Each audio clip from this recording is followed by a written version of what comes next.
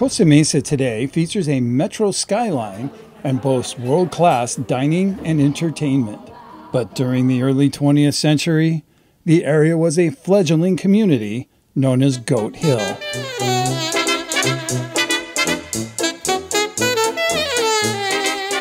In 1908, Walter Osmond opened the first store in the city.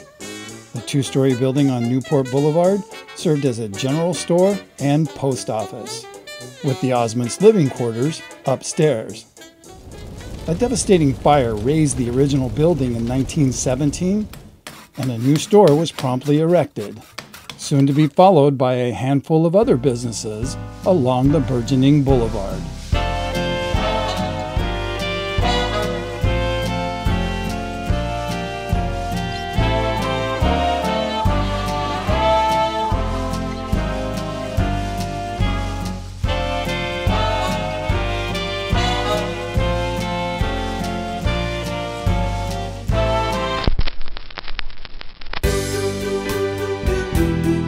It's been almost a century since the first businesses opened their doors. While they all have closed, they are not forgotten. And thanks to the gracious funding from the Historical Preservation Committee, Costa Mesa's early businesses have been memorialized in the concrete pathway of Old Town Newport Boulevard. 20 markers spanning the area between Broadway and 18th Street indicate where the businesses of yesteryear once stood. When I was a member of the Historical Preservation Committee and we were looking for some projects, I suggested researching the early businesses and putting in some markers. It was kind of just serendipitous because we finished this project at the same time that the city was refurbishing this part of Newport. So we were able to piggyback and install the markers in time for the dedication and be a part of that. Simple and sturdy in design, each brass marker includes a header, the Costa Mesa City logo, the location's historical business, and an approximate founding year. While most markers indicate the first stores along Newport Boulevard, some are reserved for businesses that helped foster Costa Mesa's early community. One such establishment was Pink's Drug Store.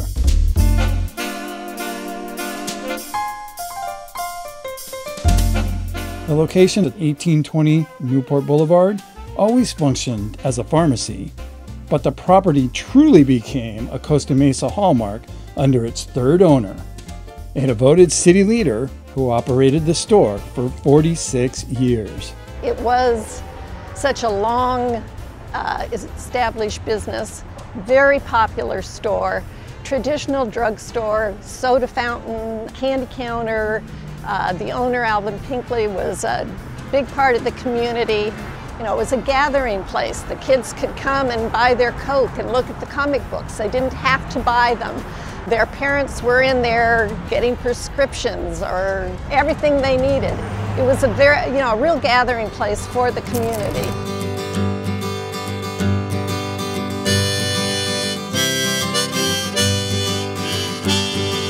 When I think of early Costa Mesa altogether was what a small town community it was. Everybody knew everybody, everybody was willing to help everybody, and Pink's was just the epitome of that. Alvin Pinkley served on the water board, the school board, and acted as Costa Mesa's 5th mayor. But like any vibrant community, ordinary citizens were just as important contributors to the city's early economy.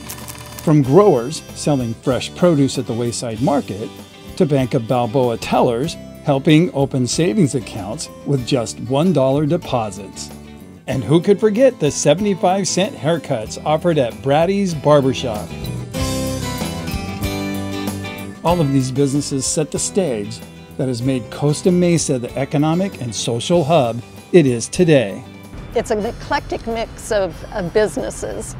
But this was also the first business area of Costa Mesa, even before it was Costa Mesa. So to me, the most unique thing is to be walking along, look down at the sidewalk, see these markers, and see what businesses used to be here. back when the city was just beginning. Costa Mesa, my sweet home.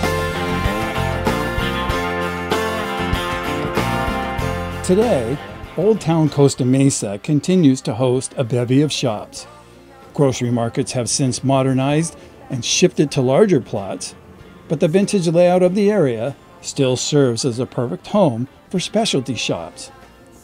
Goat Hill Tavern, an Old Town mainstay, has kept its taps pouring since 1968. The locale itself has expanded over the years, with bustling entertainment center The Triangle across Newport Boulevard attracting old and new generations of visitors to the area. Oh, my sweet hometown, how I love to hear you sing. Costa Mesa's Historical Preservation Committee plans on installing more markers throughout the city in future projects, an exciting testament to the city's rich and vibrant history.